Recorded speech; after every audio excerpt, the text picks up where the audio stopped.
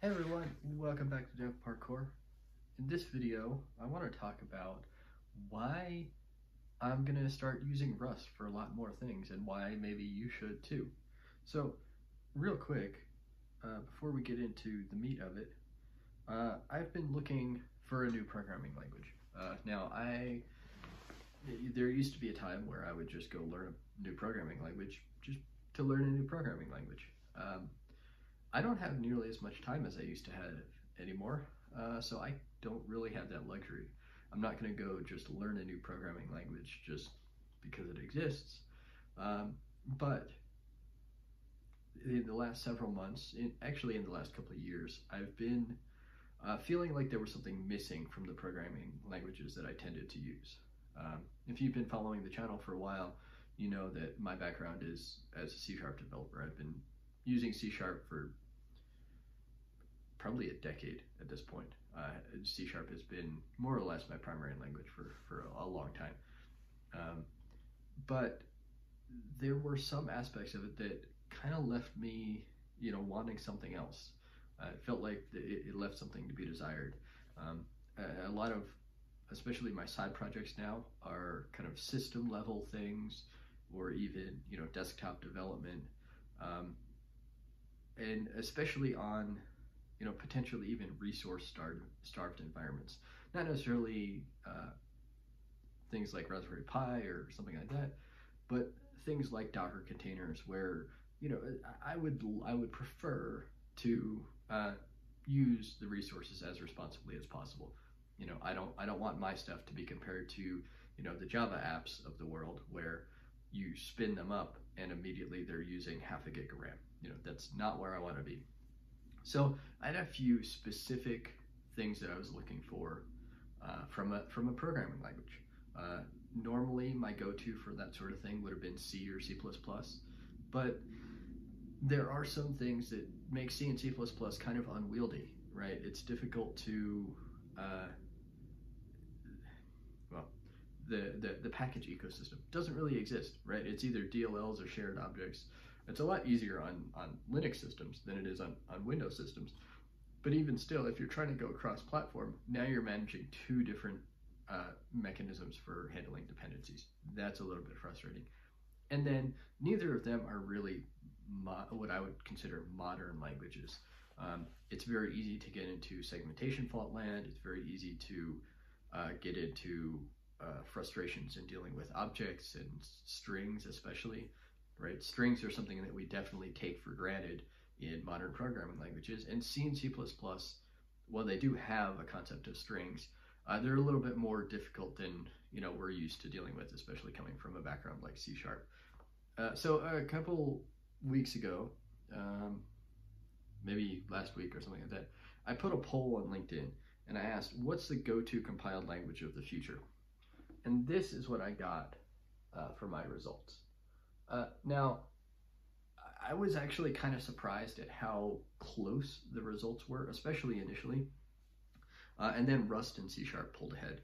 I'm not putting too much weight on the fact that C# actually won out over Rust in this poll, mainly because most of my network, I think, is C# developers. I think it's heavily skewed in the direction of C#, because of my career history. I've worked at a lot of C# jobs.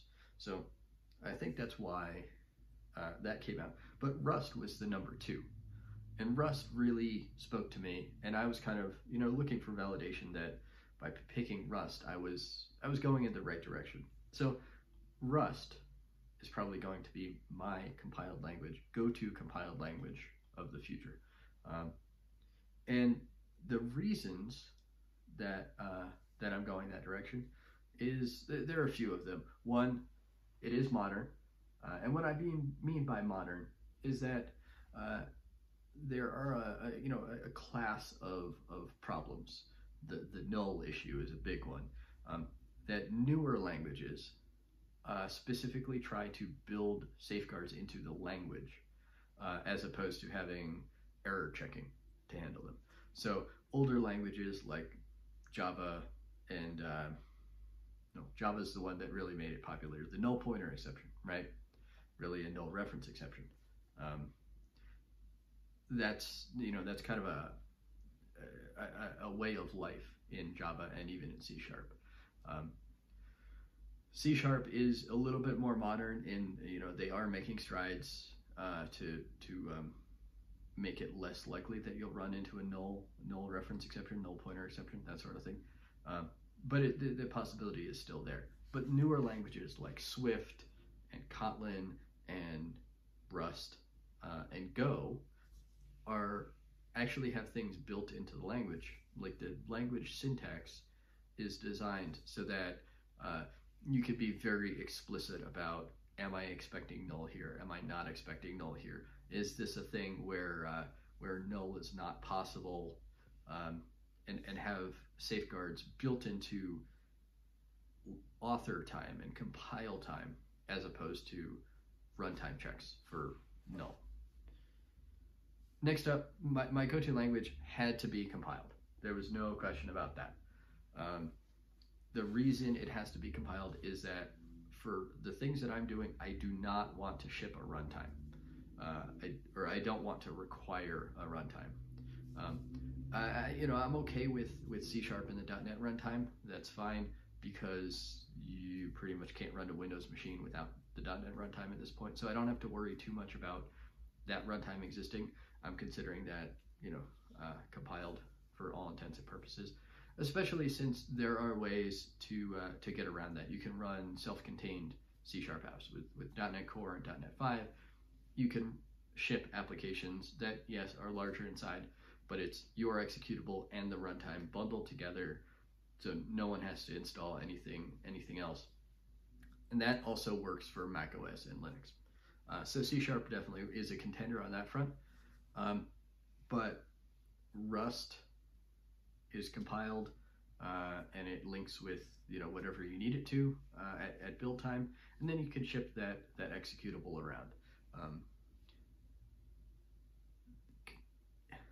I feel, this is kind of a personal opinion sort of thing, but I feel like compiled executables, because they're a single thing, bundled together in one file, they just feel a little bit cleaner to distribute than even a zip file of additional script files or something like that, right? And that's why like things like Python and Ruby, while good languages for their appropriate uses, didn't really fit the bill for what I was looking at. Next up, one that's huge for me is strongly typed. I'm a huge fan of strong typing.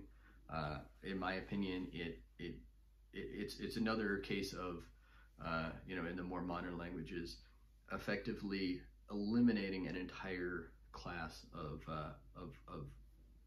bugs that you could write. So in something like JavaScript or Ruby or PHP or something like that, you might have to write tests to ensure that if I pass something into a function that is not the type that it's expecting, it does something reasonable. Or otherwise have testing around parts of code to make sure that I'm using it in the way that I intended. Whereas with strong typing, I know at compile time, I know that I'm using a function the way it's supposed to be used, passing in the proper type, that sort of thing. And that's really big for me. That's why I use TypeScript when I write JavaScript, because I want that strong typing. And TypeScript actually, I feel like it spoiled me. The TypeScript typing system is fantastic. It is amazing. I could go on and on about how awesome it is. There are things in there that I wish C# had. There are things in there that I think F# has that I wish C# would just kind of pull across and make easier to use, because I don't want to go over to F# fully necessarily. But the TypeScript type system has a lot of powerful constructs in it, and so my go-to language had to have a powerful type system, which Rust has. I don't think it's quite to the level that TypeScript is, just to be able to support some of the things that Rust has as first-class language features. But it's pretty darn close. I've only been using Rust for a few weeks now, and I found it able to express the types that I've needed it to so far. So I'm excited about kind of pushing the limits there and seeing just how far I can go. But the Rust typing system is pretty fantastic. Next up, and this is kind of my background showing through a combination of imperative and functional. Now you'll notice I didn't put object oriented there. I did think about how I wanted to describe this, and while C# is definitely an object oriented programming language, Java definitely an object oriented programming language, object orientedness isn't really as important for me as some of the concepts are, I don't mind, inheritance, encapsulation, polymorphism. Those are all great things, but I don't necessarily need them for what I'm doing. But what I do need, and this is probably just because of the way I approach problems and the way I think about problems, is I need kind of an imperative wrapper. This happens first, and then this happens, and then this happens. But when I want to, I want to be able to jump into a functional paradigm so that I can compose functions into larger functions, and take advantage of some of the power and expressiveness that things like functional programming, F#, TypeScript, those sorts of things really provide. So that was important to me. And Rust has that. Rust very specifically includes functional aspects on top of the imperative base. So that was awesome. And then something that I called structured.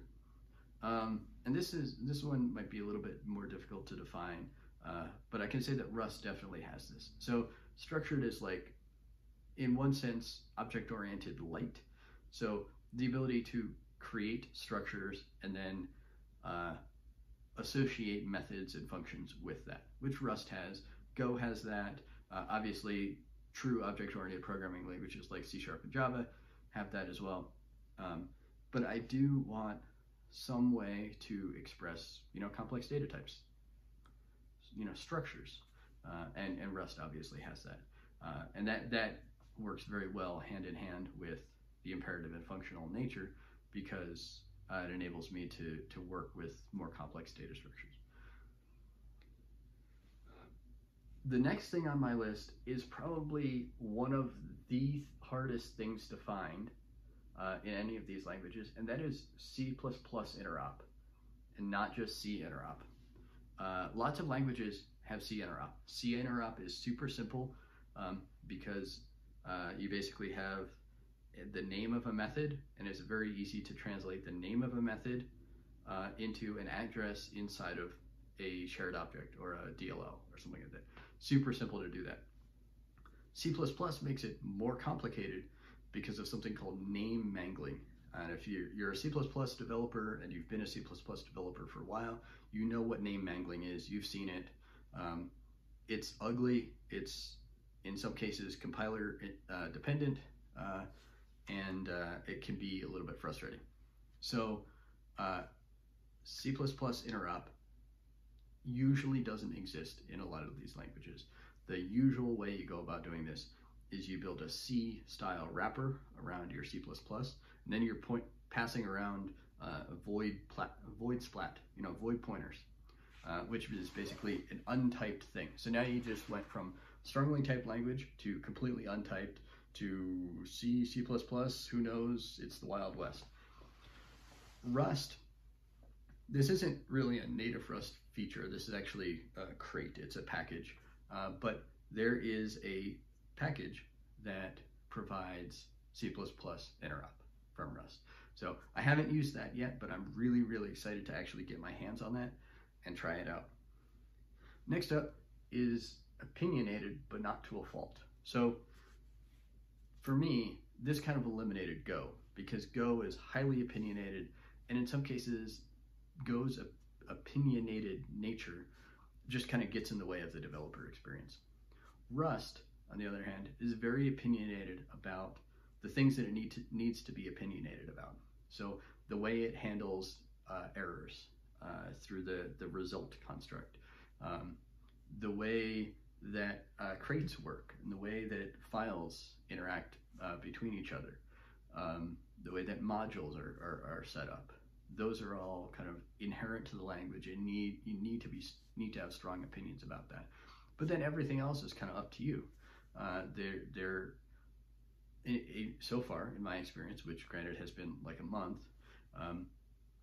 there isn't a whole lot where it prevents me from achieving the developer experience that I want. I found it very easy to get started in, get where I need to go. I can make progress. If I only spend half an hour on the project that I'm using Rust for, I can still get a good chunk of the way down the road. I'm not fighting with the language. I don't find myself fighting with its opinions and its conventions just in order to get something accomplished, which I can definitely say isn't the case for all of the languages that I've used. And that's pretty much it. That's actually the end of my list. Yeah, I'm using Rust. Rust is what I found to be, it fits everything on that list. And I'm very impressed with the language. It's still a newer language, so it's not necessarily fully mature. It's not immature either. It's very mature, but it's not nearly as mature as C#, Java, C++, that sort of thing. Just because it hasn't been around a while. But I'm very excited about Rust. Like I said, I'm using it for a project. You'll see more about that later in the week. But I'm really excited about Rust. I think Rust is a great language. I think you should use it too. It's definitely worth learning. If you would like me to, you'll see the project that I'm using it for later. But if you want me to do a deeper dive into Rust and my experiences learning Rust, maybe similar to what I did for Go. I learned Go and wrote a little app in Go a while back. If you want to see that, go ahead and leave a comment down below and ask me to do that. If you have questions, go ahead and leave those in the comments down below. Be sure to click that thumbs up button, subscribe to the channel, and click that notification bell so you'll be notified when I talk more about Rust and more about programming languages. Thanks for watching, and I will see you tomorrow.